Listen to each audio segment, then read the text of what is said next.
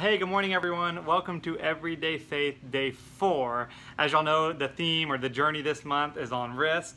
And today's a declaration, so a statement. And so my challenge to you guys today is to take your devotion with you today. Put it in your back pocket, put it in your purse, whatever it is that you want to do. And just 4 or 5 times throughout the day, I want you to pop this out. I just want you to read this to yourself or out loud if it's not weird for those around you. But I love this. I've kind of looked over this a few times. I just love this declaration. So the challenge today, take it 4 or 5 times today. If you have to set a reminder in your phone, do that.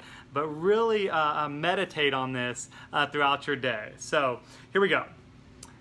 My life is not my own, but one gifted to me by God above.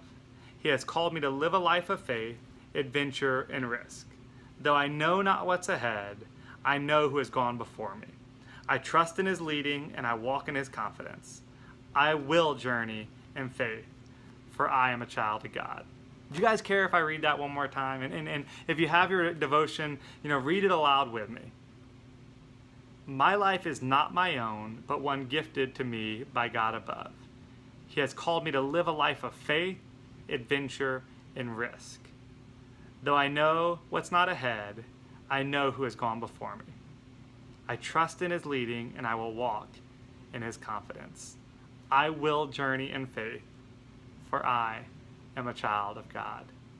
Guys, have a blessed day. See you guys tomorrow morning. Bye-bye.